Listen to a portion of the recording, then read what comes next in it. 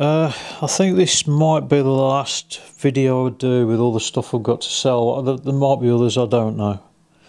I've still got this plane. This is my plane, which is a He-Wing Ranger TX, and inside it's got my own 4S 2P battery pack.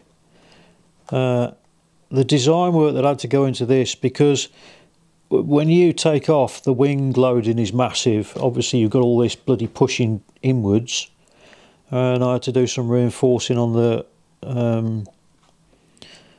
fuselage itself to stop it from flexing too much. It has got I think it's a 4K camera in there, I'm not sure, but it's got all the flight controller in here, in there, expensive flight controller. You've got all the leads and everything you bloody need. It's got a 1.3 VTX in it, and it's also got crossfire, which is in the tail, I think. And I'm also going to chuck in my Fat Shark Dominator 2, I think they are, goggles with a 1.3 gig receiver. So that's still for sale. This plane's still for sale if anyone wants it. As far as I know, it was a complete kit. That's got a crossfire in it as well, which is there. GPS is there, and we've got a 5.8 transmitter there, motor on the back, as should be. It's got a flight controller in, although I can't remember what it is. Oh, it's one of the small, what's it, Matex. As far as I remember, it's all working. It's got a camera in the front as well. So that is that. It is with great sadness, a lot of sadness, but this thing causes pain when I throw it, so I've got to sell it. I don't want to, but you know, I don't say needs must, but I want someone else to get enjoyment out of it. Now this thing, if I can get in it, there you go. It's got my own lithium ion. I think there's a 4S 4P pack, 2.5 ampere hour cells. They're Samsung 25Rs in there. In the front there's a Walk Snail Avatar VTX, so it is digital with antennas on the front there. I've got the camera on the front as well. In here we have, it was a Matex H743 wing version 3, like that. All that's in there. You've even got, on the top, you've got the OLED display, so as you can see when it's ready to fly, rather than putting your goggles on all the bloody time, so you can see it on there. Pitot tube. These motors, which are Tiger, what are they, AT23, I think they're AT2312 motors, which aren't the standard ones. I bought them separately. It's a digital system, a digital VTX, so the quality is absolutely mind-blowing in comparison to do analogue. But it's going to have to go, because it's causing me pain to throw it. When it's in the air I'm alright, but it's just that initial, when I throw it, what the bloody hell, and it, I don't know, it's quite scary actually when I throw it. If I was able-bodied, it'd be completely different. So that's got to go. Make me an offer. I've still got my steam engine to sell, if anyone wants it. Fully working, all tested. The only thing this doesn't come with is a certificate for the boiler. But I think, because I built it to the model industry standard, I don't think there's going to be a problem with it. It's got a pressure relief valve there, you've got a whistle. You've also got a throttle on the bottom here, just in case you need to drain things. I think I put that on. And then down here you've got the drain plug. And you've also got, there's a level glass there, and you've got your pressure gauge there. So it's all a complete working system. I've tested it as many times at a higher pressure I can possibly put in it. That was put, I think, about 150 psi. I filled it full of water, banged 150 psi in it. I got no leaks, no nothing. So then I decided to take the water out and put just air pressure in there, and that was at about 150 psi, and it was fine. I mean, it only goes up to 60 usually. It starts running at about 20. So anybody, it's a shame. It really is a shame, and I don't want to see it going, but it's got to go because it's just gathering dust here. It really is. Again, if anyone wants to buy it, make me an offer. Just make me a bloody offer, will you? The other thing I've decided to sell, and I don't really know the real reason, but I don't get enough use out of this. This is a Mavic Mini. If I can take that off there, I can show you what I did. This is a battery. The battery plugs in there.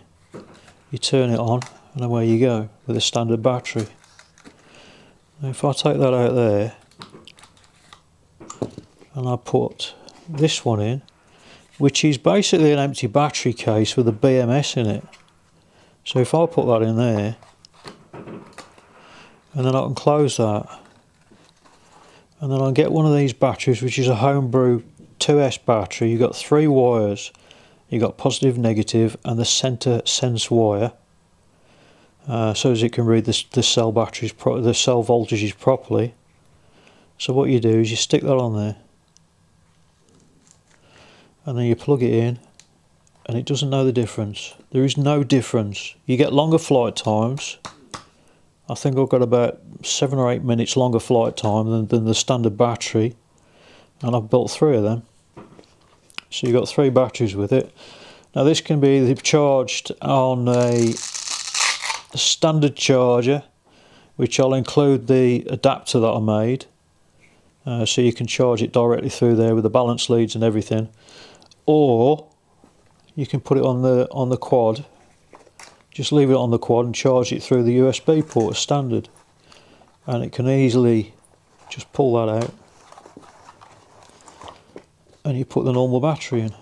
So it can easily be used to. It can easily be used with normal batteries. You know what I mean? So that's going. There's a transmitter as well, which I've upgraded. I've modified the shit out of this thing. It's got higher rating cells in it. I think it's a 6 ampere hour as opposed to about 4. Those batteries are inside. I've also made the bleeper quieter. So the bleeper's quieter. You've also got another LED at the bottom there, which is sort of illuminated, but when there's any warnings or anything else, that LED starts flashing. So it's quieter than the normal ones, because they're bloody deafening. I was annoyed at that, so I quietened it down. That charges exactly the same as normal. That charges exactly the same. You can use these batteries in it, you can make your own, and it's easy. The aircon unit's still there, it's fully working. It's probably 12 months old with the extractor and absolutely everything with it. I can't remember the spec of it, but it was the most powerful one I could get. It's a heater, cooler, it does absolutely bloody everything. So that's going as well. That's the plane I'm keeping. That flies really well, that does. It's so lightweight, it's just easy to throw.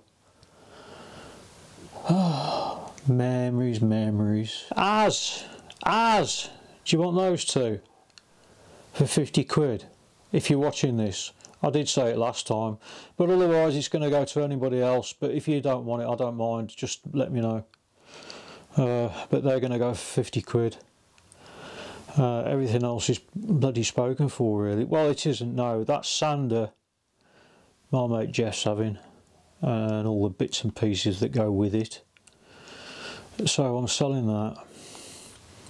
I'm getting rid of all this stuff. It's all got to go. I want to completely, I don't know, I've got it in my head now that this room has got to be completely empty with nothing left in it. So if anyone sees anything that they want, they're empty boxes.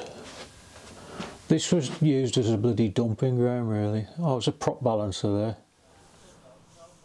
there. I'm selling. It's very hard to explain, but yeah, I am suffering with mental health. I've got mental health problems, and it's not a shame. It's not an embarrassment as it used to be when I was, in my 20s, stuff like that. Having any mental health, sort of depression or anxiety, anything like that, you had to hide it. It was always hidden. But now we're in a different era where that sort of thing is acceptable. People understand that sort of thing more, and it is a big bloody issue. I have anxiety attacks which last 3 days. Yeah, I'm depressed. The doctor's changing my medication now, because the one I was taking wasn't working properly. Part of the problem is all these unfinished projects, which the carbon fibre is going tomorrow, the spot welder and everything else is going tomorrow. I want a clean break. I want everything out of my way, because looking at these things on a daily basis is just screwing my head up. I can't do these things anymore. I can't concentrate enough. When you're younger, you've got an impulse to stop doing something when it gets to a certain point. Well, I've still got that certain point impulse, but by the time I hit that point, my brain's gone into internal meltdown, and it makes me ill. So I can't do it anymore. I can't do the thinky sort of process. I have to have a simple life. I have to have simple things to look at, With regards to my pains, my problem, I know for a fact what the problem is. I've got a lump in my back, which is about the size of a golf ball. And every health professional I have spoken to, I've said, I've got this lump in my back. And they've all said, no. It's nothing to do with it. It's almost like everybody in the NHS have been trained, and they've been told that if anyone says to you they've got a lump in your back, just completely ignore it, because it's too hard to treat. I get that impression, and I want to scream at somebody to say, will you listen to what I'm saying? I know the lump in my back is the cause of the problem, and the NHS are not going to treat it. I need to do this on my own. I need to sell all this stuff to gain as much money as I can to go and get treatment in whatever form it is. I've got a few options at the minute, but I'm determined now to get out of pain, because I've been suffering with this now for 3 years. It's not getting any better, but I know the cure. I know exactly what the cure is. My sciatic nerve, it's been described to me as like an elastic band. If you get, I haven't got one here, but if you get an elastic band and then you start stretching it like that, obviously it goes tight. Now when you keep that pressure on and you let go, it might keep that sort of elasticity. It's like a memory thing. And when you take all the pressure off and you put it back to normal, you have a look at that elastic band, it goes like that. It won't ever return back to its original place if you keep it stressed enough. Well, because of COVID and everything else that happened over the years, I couldn't get the treatment. I couldn't get the proper treatment. And now it's caused, I'll say, permanent damage, because I know there's a cure. I haven't had a shave. I'm a tramp, I don't care. If somebody comes around and buys something, I'll have a shave. I've just had, salt of the earth, sort of genuine people, proper blokes, who don't mind getting something broken, and health and safety is a second sort of thought in the mind. I mean, Martin, you're probably going to be shocked that I'm going to mention it, but my hat's off to you, mate. You're absolutely salt of the earth. Both of you who turned up today, absolutely salt of the earth. And it makes me proud to have met you. But I'm going to be all right.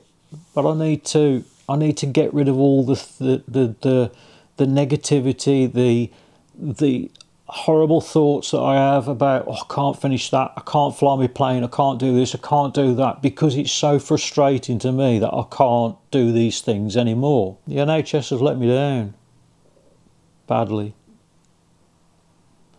and I need to find a cure. I don't know how long it's going to take, I don't know in what form.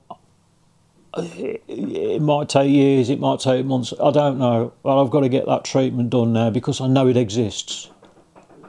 And I'll do anything to get it. Getting rid of all this stuff is a daily reminder of things that I've got to get done. And it's so frustrating that I can't do it anymore. But I've got to admit that that's part of my life now. I've got to admit it. Otherwise I'll never dig myself out of this hole. YouTube is not going to be, I'm not going to stop making videos because, believe it or not, I enjoy I enjoy making videos. It's what I really do enjoy, is the education that I give to people, and you know, it might be have a couple of laughs along the way, and that's what makes me smile. It makes me happy to see other people happy, and that's what I was put on this bloody earth to do, I think. So I'm going to keep making YouTube videos. They're not going to be in the form that they used to be, because I can't build the stuff anymore. I've got to admit it. But I'm going nowhere. I'm going nowhere. I'm not leaving YouTube. I'm definitely not leaving YouTube. But we'll see. We'll see what the future brings. I don't know. But I know the cure's out there. And that's the most frustrating part to me, is I know what the problem is. Whether I raise enough money or not, I don't know. I don't want to go fund me. I don't want to do anything like that. Maybe in the future, I don't know, but not now. Definitely not now. I need to do this on my own, and I need to get rid of all this stuff that's just driving me insane. It can't be here anymore. So once that's done, I'll see where we go from there. I'll see what's what. See if I can raise the cash to actually do it. I don't know what means I'm going to have to take, but I will do everything I can. Everything I can. This is just a part of my life. Welcome to my life. Because I'm going to drag you through it, whether you want to see it or not. If you want to watch it, you watch it. If you don't like it, don't watch it.